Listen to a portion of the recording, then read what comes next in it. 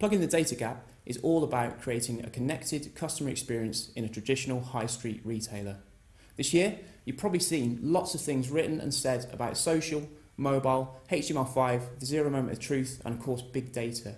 All of these things are important, but actually I think they boil down to three things: speed, fragmentation, and connectivity.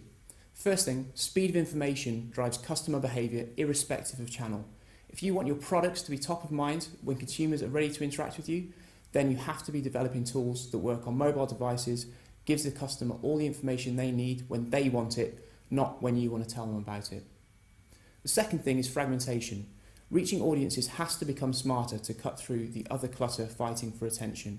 There's so much fragmented information available via so many fragmented channels.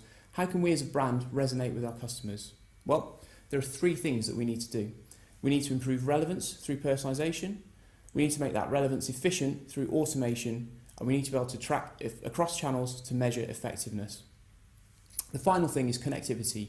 People don't think in vertical silos geared around channels, and neither should brands.